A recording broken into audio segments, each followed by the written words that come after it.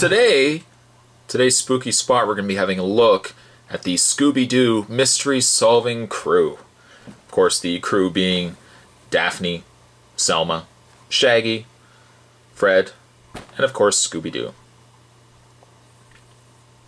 Unfortunately, something that we never had as a kid, at least growing up. I don't ever remember having articulated Scooby-Doo figures. One of my staples growing up definitely was Scooby-Doo. Love Scooby-Doo. I found, unfortunately, as Scooby-Doo progressed, though, as Scooby-Doo went on in the ages, it kind of changed from the mystery end of it to more of a supernatural.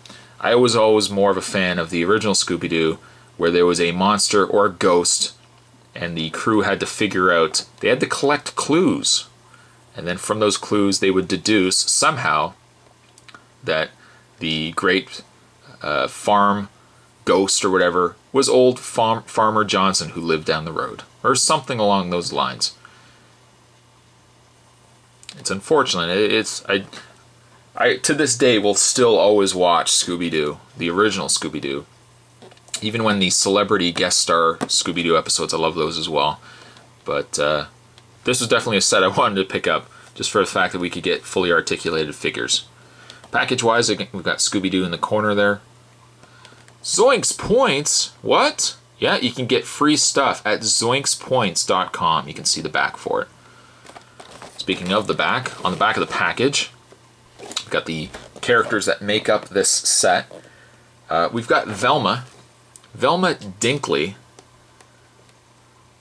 It's fun. What I like about the set too is it actually gives you last names to the characters, because if you grew up with the Scooby-Doo, the earlier Scooby-Doo cartoons, they really just referred to them by first name. I don't remember much where they actually mention them by last name. But we've got Velma, real name Velma Dinkley. Eyes, not so good. Of course, she's blind usually without her glasses. Age 15, ambition to get into Mensa, likes science, logic, puzzles, and mysteries. Scooby-Doo, name Scoobert, nickname Scooby, smart choice. I don't know if I'd want people calling me Scoobert. Age 7, he's getting up there. Ambition to eat more Scooby snacks, dislikes ghosts, witches, monsters, and demons. Now, Scooby-Doo is the only character that has an action feature. We'll talk about that more when we get the package opened up. We've got Fred Jones, dress, sweater, ascot, slacks, monk boots, age 17, ambition to be a successful inventor, likes a challenge. We've got Shaggy, Norval Rogers. Yeah, Shaggy's a better name. Hair messy, age 17, ambition none, likes whatever edible. Some of the sandwiches I tell you he makes in the cartoon with Scooby. Ugh. Daphne, we got Daphne Blake, hair perfect, age 16, ambition to be famous, mystery writer, likes solving mysteries and looking good. I don't know if she was very good at the first thing, but oh man, she was definitely good at the second. Kind of had a crush on Daphne. So you can go to www.zoinkspoints.com to get free stuff online. There you go. That's package aside. What we're going to do is we're going to open this up and we'll have a look at the mystery-solving crew of Scooby-Doo. Stay tuned. Welcome back! Alright, well, we've opened up the package. Sadly, the only one that really wanted to stand was this guy right here, Scooby-Doo. We'll look at Scooby-Doo later. Let's actually go through the actual figures.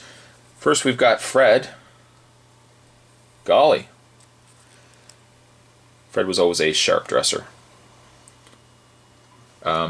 His foot is a tad crooked. I might have to actually try to correct that later. But it does look like Fred. It looks pretty cool. And Hanna-Barbera, made in China at the back there. Fred's articulation is he has, you can rotate in the head. You can also rotate at the arms. You can bend at the elbow. No waist articulation, but you can bend the legs and bend the knees. You can also sit as well. Scooby-Dooby-Doo. We've got ourselves Shaggy. Zoinks! Voiced by Casey Kasem. Everybody knows that. Shaggy's articulation. By the way, Shaggy I think looks very cool as well. I think Shaggy probably looks the nicest of the crew. Fred's not bad. I think Daphne's probably the worst, but definitely looks like Shaggy. Little chin beard there going as well. By the way, even though I didn't like the Scooby-Doo live action movie, I think they really should have gone back to the roots of Scooby-Doo and did more of a mystery solving instead of that island with the monsters and stuff like that. But Matt Lillard did an excellent job on Shaggy. If you could pick anyone, having seen it now, he definitely made a perfect Shaggy. I don't think Casey Kasem would have looked a good live action as Shaggy.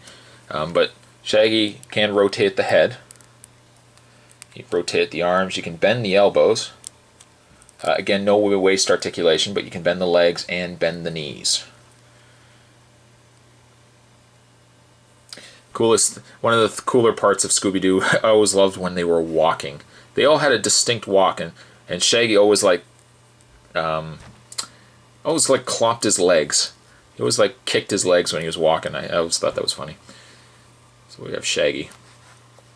I think as the second strongest character, the strongest figure in this set, we have Velma. Now there is no feature to take her glasses off, which would have been nicer. They're actually just molded to her head. I guess that way she's not going to lose them. Her articulation is, she can rotate at the head. She can move the arms. There is no elbow articulation, no waist articulation, but she can also bend her knees. I was going to say she can bend her legs too, but just the way her legs are positioned, you can move them just a little bit, but having her sit is going to be next to impossible. There we have Velma. Finally, before we actually get to Scooby, we've got ourselves Daphne. It's not a great Daphne. It doesn't quite look like she did in the cartoon. In the cartoon, she was smoking hot. I'm going to get comments down below. Toy-wise, though, I don't know. She just doesn't look as nice. Doesn't look as nice. Now, she has articulation in the head. Arm articulation, of course. You should bend at the elbow. No... It's funny. It looks like she has waist articulation, but you can't really move it. It's probably just the way that they've assembled the two pieces together. Oh, never mind. Never mind. Just stiff. She's the only figure that you can rotate at the waist. She can also bend the legs, but again, not much. Oh, try not to look up her skirt. Not much just because of the way the skirt gets in the way, but she can also bend at the knees. I find her feet to be extremely large. Her feet actually weren't that large, but figure-wise, she definitely has very large feet. So there is Daphne. By the way, I also had a crush on April O'Neil. April O'Neil. So hot. So hot. And now we have Scooby-Doo. The man... Well, the whole show is named after him. And figure-wise, he looks really, really cool. Of course, we've got the Scooby-Doo dog collar on him. He has head articulation. Uh-oh, Raggy. You can move the legs, you can bend the knees. And no tail articulation. I mean, I guess you can slightly move it, but the tail is kind of affixed to the back buttocks of Scooby. Now, you'll notice his tongue is sticking out. He's got this rubbery kind of tongue, and his eyes look like they could come out of his head. Ah, they actually can. There's a little lever on the back here that's currently down, and the idea is when you lift the lever up, zoom! He actually, his eyes extend out, as well as his tongue, I guess, moves further down. Kind of harks back to the real Ghostbuster toys that had a lot of features like this. Little silly. I mean, obviously on display I would have him just with his eyes in, but I think it's neat that they at least threw that in there. And it doesn't ruin the toy either as well. So there you have Scooby-Doo. Scooby-Dooby-Doo! Not very good at impressions. But there you go, guys. We have the complete mystery gang. Got ourselves Daphne. Again, I think the strongest character-wise, I think the best character in this set is Shaggy. By far, Shaggy is the best in this set. Velma is probably a close second, followed by Fred. I think Fred's pretty good. Not quite dead on to the cartoon, but he definitely is a good figure.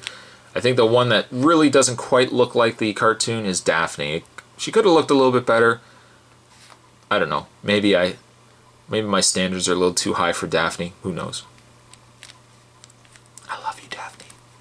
But that was a spooky spot. Today we're looking at the Scooby-Doo Mystery Crew. That rhymed. Hope you guys enjoyed it. Stay tuned for more spooky spots to come, and I'll see you next time. Woo! Later, guys.